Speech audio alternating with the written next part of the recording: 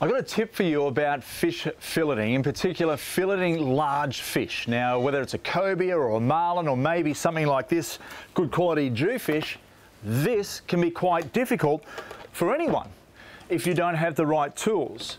For me, I like to use a nice knife that's quite flexible on the blade, but at the same time is firm and rigid, so I can get in there and cut around the bones. It's got to be super sharp as well.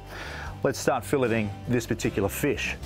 This is the pectoral fin, dorsal up top, so I'm going to run my knife on an angle, like so, as you normally do with any fish under the pectoral running behind the head. From there, you just want to turn him around, run the knife up, and I'll show you as I do this, but then I'll bring it back. Is from here, I run the knife about 1.5 inches of the knife blade all the way down along the top of the fish, like so. Until we get towards the end there, and then push the knife through, but make sure you feel the backbone going underneath the blade, okay? From there, run the knife out. What I'm going to do now is lift up this part of the fish and just slice away, bit by bit, and keeping the bone underneath the knife blade at all times.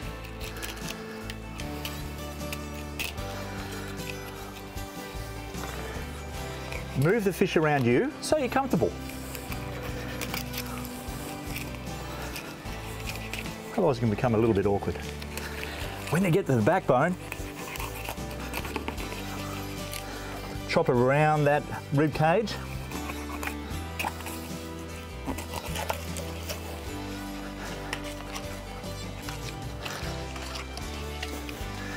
And eventually you'll end up with that.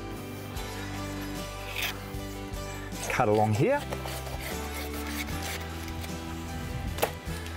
And there we have it. Nice little bit of salt water. Don't use fresh water. Give it a clean up. And away we go. Beautiful. Now, if you want to take the fillet away from the skin, here's another quick way for you. The top end here, always press your finger down, just like so. Nothing too much.